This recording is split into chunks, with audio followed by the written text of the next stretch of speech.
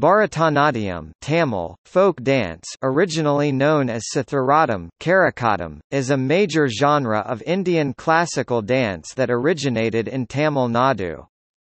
Traditionally, Bharatanatyam has been a solo dance performed exclusively by women, and it expressed South Indian religious themes and spiritual ideas, particularly of Shaivism, Vaishnavism and Shaktism. Bharatanatyam's theoretical foundations trace to the ancient Sanskrit text by Bharata Muni, Natya Shastra. Its existence by 2nd century CE is noted in the ancient Tamil epic Silappatikaram, while temple sculptures of 6th to 9th century CE suggest it was a well-refined performance art by the mid-1st millennium CE.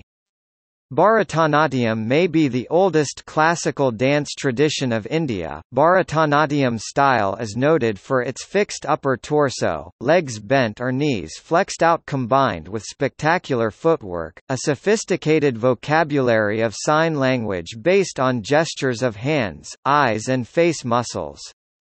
The dance is accompanied by music and a singer, and typically her guru is present as the director and conductor of the performance and art. The dance has traditionally been a form of an interpretive narration of mythical legends and spiritual ideas from the Hindu texts. The performance repertoire of Bharatanatyam, like other classical dances, includes Nrita pure dance, Nritya solo expressive dance, and Natya group dramatic dance. Bharatanatyam remained exclusive to Hindu temples through the 19th century. It was banned by the colonial British government in 1910, but the Indian community protested against the ban and expanded it outside the temples in the 20th century. Modern stage productions of Bharatanatyam have incorporated technical performances, pure dance based on non-religious ideas and fusion themes.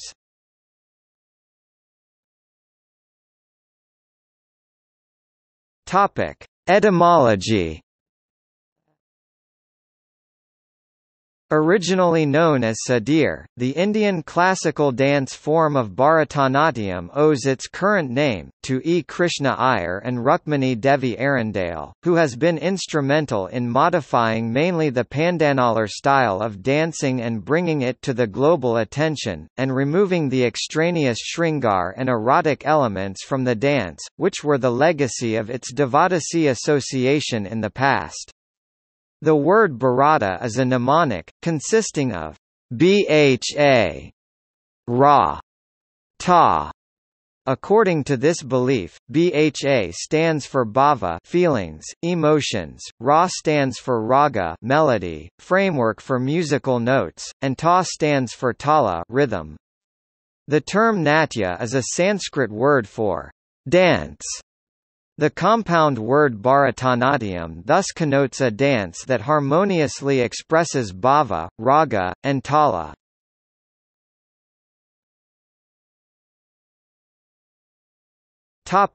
History. The theoretical foundations of Bharatanatyam are found in Natya Shastra, the ancient Hindu text of performance arts. Natya Shastra is attributed to the ancient scholar Bharata Muni, and its first complete compilation is dated to between 200 BCE and 200 CE, but estimates vary between 500 BCE and 500 CE. The most studied version of the Natya Shastra text consists of about 6,000 verses structured into 36 chapters.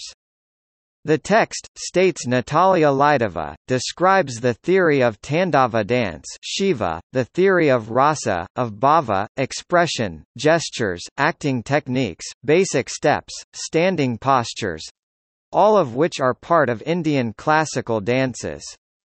Dance and performance arts, states this ancient text, are a form of expression of spiritual ideas, virtues and the essence of scriptures. More direct historical references to Bharatanatyam is found in the Tamil epics Silappatikaram (2nd century CE) and Manimekalai (6th century). The ancient text Silappatikaram includes a story of a dancing girl named Madhavi. It describes the dance training regimen called Arangatrau Kathai of Madhavi in verses 113 through 159. The carvings in Kanchipuram's Shiva temple that have been dated to 6th to 9th century CE suggest Bharatanatyam was a well-developed performance art by about the mid-1st millennium CE. A famous example of illustrative sculpture is in the southern gateway of the Chidambaram temple 12th century dedicated to Hindu god Shiva, where 108 poses of the Bharatanatyam, that are also described as Karanas in the Natya Shastra, are carved in stone. Many of the ancient Shiva sculptures in Hindu temples are same as the Bharatanatyam dance poses. For example, the cave one of Badami cave temples, dated to 7th century, portrays the Tandava dancing Shiva as Nataraja. The image, 5 feet (1.5 meters) tall, has 18 arms in a form that expresses the dance positions arranged in a geometric pattern. The arms of Shiva express mudras, symbolic hand gestures, that are found in Bharatanatyam.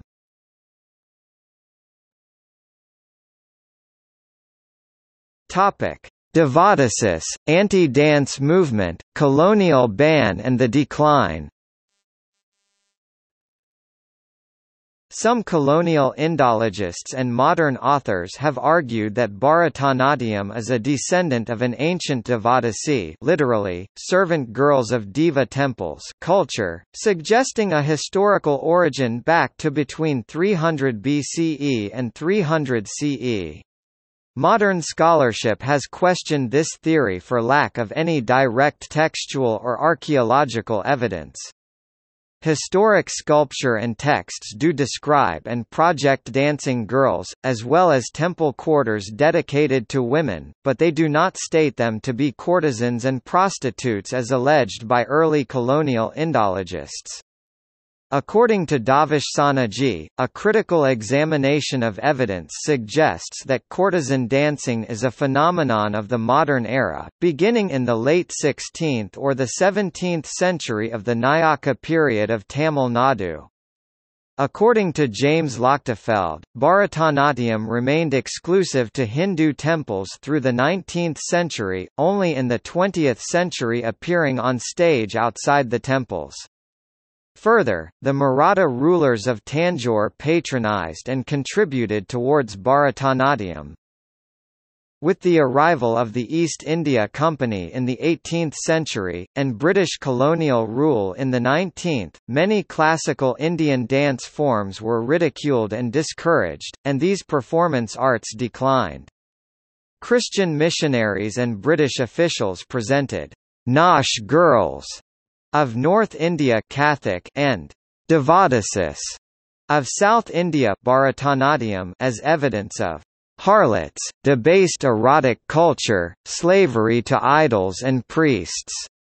Tradition, and Christian missionaries demanded that this must be stopped, launching the anti-dance movement in 1892. The anti-dance camp accused the dance form as a front for prostitution, while revivalists questioned the constructed colonial histories. In 1910, the Madras Presidency of the British Empire altogether banned temple dancing, and with it the Bharatanatyam tradition within Hindu temples.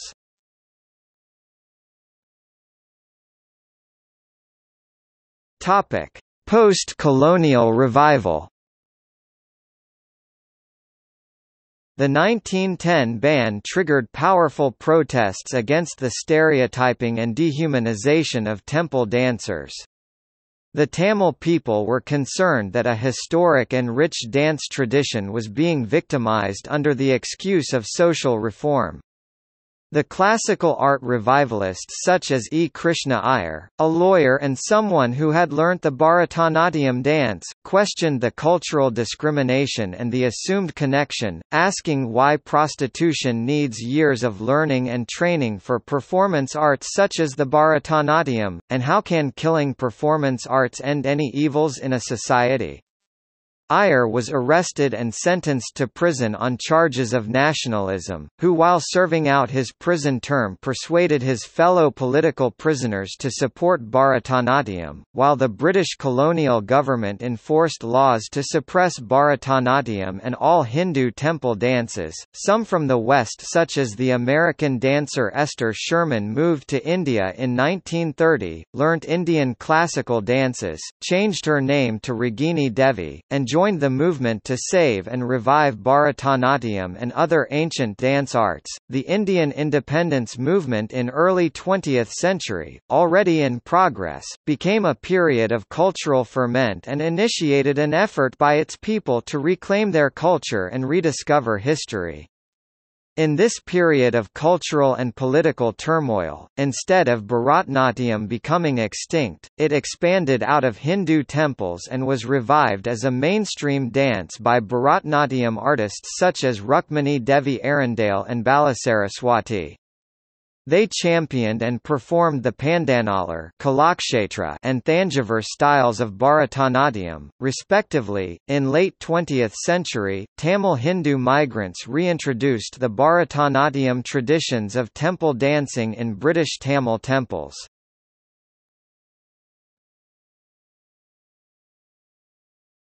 Topic: Repertoire. Bharatanatyam is traditionally a team performance art that consists of a female solo dancer, accompanied by musicians and one or more singers. The theory behind the musical notes, vocal performance and the dance movement trace back to the ancient Natya Shastra, and many Sanskrit and Tamil texts such as the Abhinaya Darpana. The solo artist in Bharatanatyam is dressed in a colorful sari, adorned with jewelry, who presents a dance synchronized with Indian classical music. Her hand and facial gestures are codified sign language that recite a legend, spiritual ideas or a religious prayer derived from Hindu Vedic scriptures, the Mahabharata, the Ramayana, the Puranas and historic drama texts. The dancer deploys turns or specific body movements to mark punctuations in the story or the entry of a different character in the play or legend being acted out through dance. Abhinaya. The footwork, body language, postures, musical notes, the tones of the vocalist, aesthetics and costumes integrate to express and communicate the underlying text. In modern adaptations, Bharatanatyam dance troupes may involve many dancers who play specific characters in a story, creatively choreographed to ease the interpretation and expand the experience by the audience. The repertoire of Bharatanatyam, like all major classical Indian dance forms, follows the three categories of performance in the Natya Shastra. These are Nritta Nritya and Natya Natyam. The Nritta performance is abstract, fast and rhythmic aspect of the dance. The viewer is presented with pure movement in Bharatanatyam, wherein the emphasis is the beauty in motion, form, speed, range and pattern. This part of the repertoire has no interpretive aspect, no telling of story. It is a technical performance, and aims to engage the senses of the audience. The Nritya is slower and expressive aspect of the dance that attempts to communicate feelings, storyline particularly with spiritual themes in Hindu dance traditions. In a Nritya, the dance acting expands to include silent expression of words through gestures and body motion set to musical notes. The actor articulates a legend or a spiritual message. This part of a Bharatanatyam repertoire is more than sensory enjoyment, it aims to engage the emotions and mind of the viewer. The Natyam is a play, typically a team performance, but can be acted out by a solo performer where the dancer uses certain standardized body movements to indicate a new character in the underlying story. A Natya incorporates the elements of a Nritya.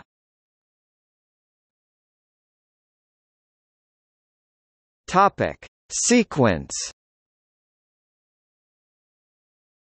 The traditional Bharatanatyam performance follows a 7-part order of presentation. This set is called marjam.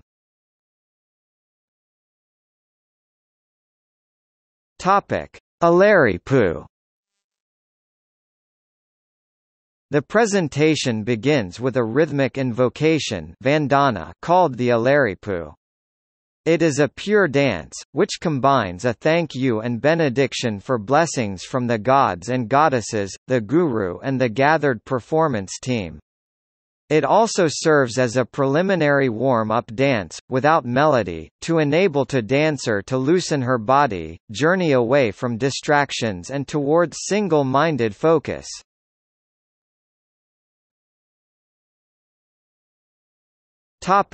Jatiswaram. The next stage of the performance adds melody to the movement of Alarippu, and this is called Jatiswaram. The dance remains a prelim technical performance pure in form and without any expressed words. The drums set the beat, of any Carnatic music raga melody. She performs a sequence to the rhythm of the beat, presenting to the audience the unity of music, rhythm and movements.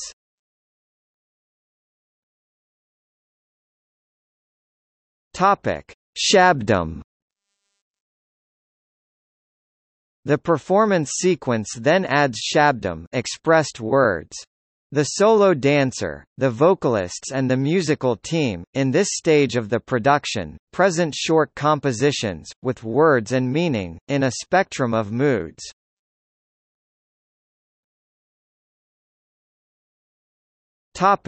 Varnam. The performance thereafter evolves into the Varnam stage. This marks the arrival into the sanctum sanctorum core of the performance. It is the longest section and the Nritya. A traditional Varnam may be as long as 30 to 45 minutes or sometimes an hour. Varnam offer huge scope for improvisation and an experienced dancer can stretch the Varnam to a desirable length. The artist presents the play or the main composition, reveling in all her movements, silently communicating the text through codified gestures and footwork, harmoniously with the music, rhythmically punctuated. The dancer performs complicated moves, such as expressing a verse at 2 speeds. Her hands and body tell a story, whether of love and longing, or of a battle between the good and the evil, as the musicians envelop her with musical notes and tones that set the appropriate mood.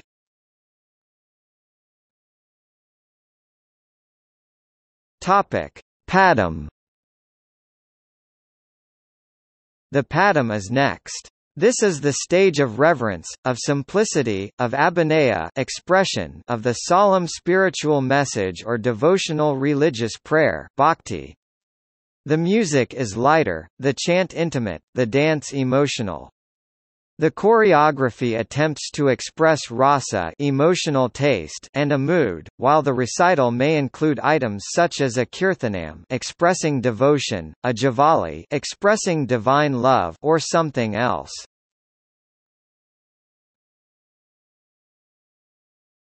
Thillana. The performance sequence ends with a Thillana, the climax.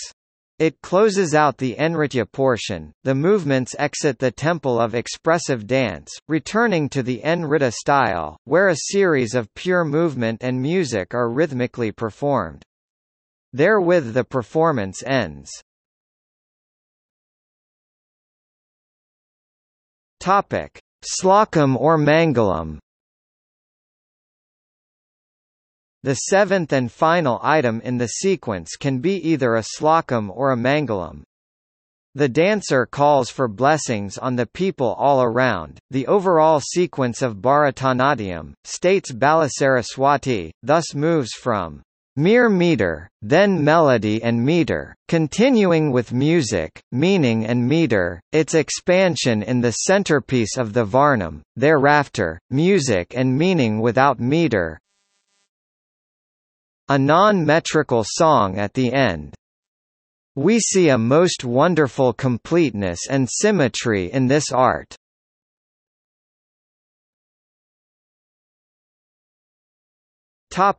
Attire.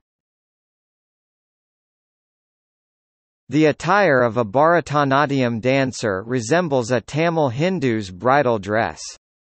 It consists of a fitted, brilliantly colored sari made of a special pleated cloth stitched that falls in front and opens like a hand fan when she flexes her knees or performs footwork.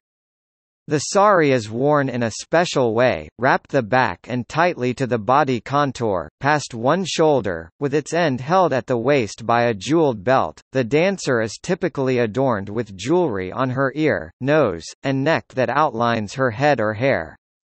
Her face has conventional makeup, eyes lined and ringed by collyrium, which help viewers see her eye expressions. Her hair is tied up in the traditional way, often braided in with fragrant flowers veni or gajra. She wears one or more leather anklets gungrus. The dancer's fingers and feet outlines may be partially colored red with kumkum powder, a costume tradition that helps the audience more easily view her hand and foot gestures.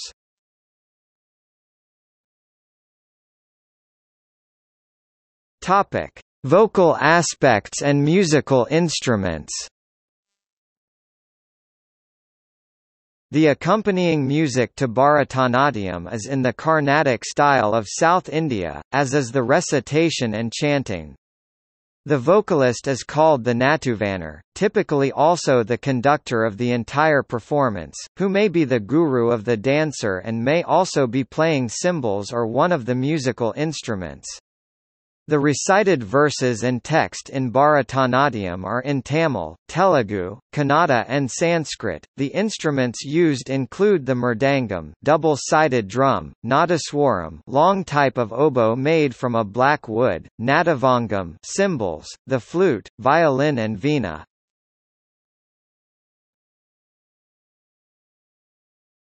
Topic: Symbolism. Bharatanatyam, like all classical dances of India, is steeped in symbolism, both in its abhinaya acting and its goals.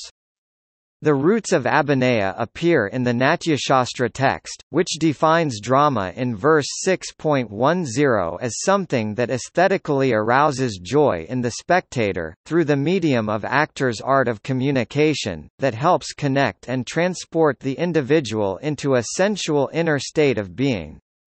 A performance art, asserts Natyashastra, connects the artists and the audience through abhinaya, literally, carrying to the spectators. That is applying body, speech, mind and scene, wherein the actors communicate to the audience, through song and music. Drama in this ancient Sanskrit text, thus is an art that engages every aspect of life to glorify and give a state of joyful consciousness. The communication through symbols is in the form of expressive gestures and pantomime set to music. The gestures and facial expressions convey the ras sentiment, emotional taste and bhava mood of the underlying story. In the Hindu texts on dance, the dancer successfully expresses the spiritual ideas by paying attention to four aspects of a performance: angika, gestures and body language; vachika, song, recitation, music and rhythm; aharya, stage setting, costume, makeup, jewelry; and sattvika, artist's mental disposition and emotional connection with the story and audience, wherein the artist's inner and outer state resonate. Abhinaya draws out the bhava mood, psychological states. The gestures used in Bharatanatyam are called asta or mudras. These symbols are of three types: asamudha hastas, single hand gestures; samudha hastas, two hand gestures; and nrtta hastas, dance hand gestures. Like words in a glossary, these gestures are presented in the nritta as a list or embellishment to a prelim performance. In Nritya stage of Bharatanatyam, these symbols set in a certain sequence become sentences with meaning, with emotions expressed through facial expressions and other aspects of abhinaya. Bharatanatyam uses at least 20 asanas from Hatha Yoga, including Dhanurasana, the bow, a back arch, Chakrasana, the wheel, a standing back arch, Vrikshasana, the tree, a standing pose, and Natarajasana, the pose of dancing Shiva. 108 Kharanas of classical temple dance are represented in temple statuary. They depict the Devadasi temple dancers who made use of yoga asanas in their dancing. Bharatanatyam is also considered a form of bhakti yoga.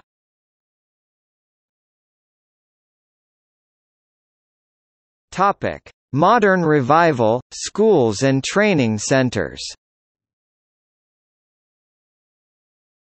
Bharatanatyam rapidly expanded after India gained freedom from the British rule in 1947.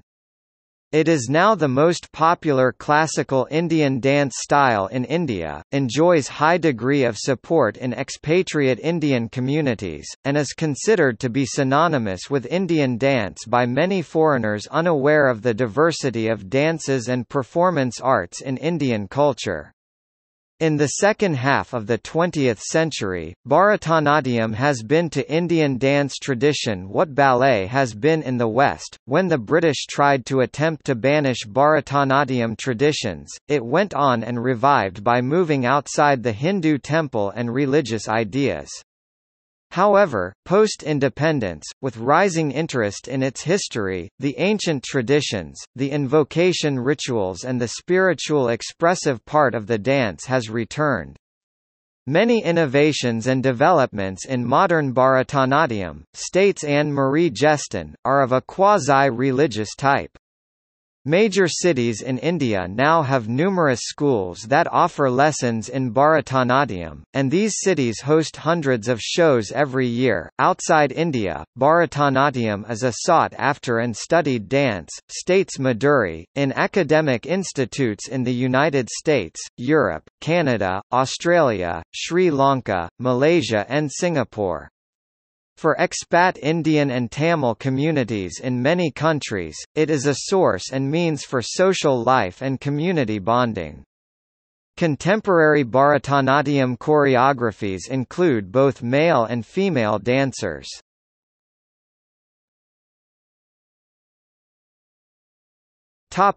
In cinema. Senthamarai, Tamil, 1962.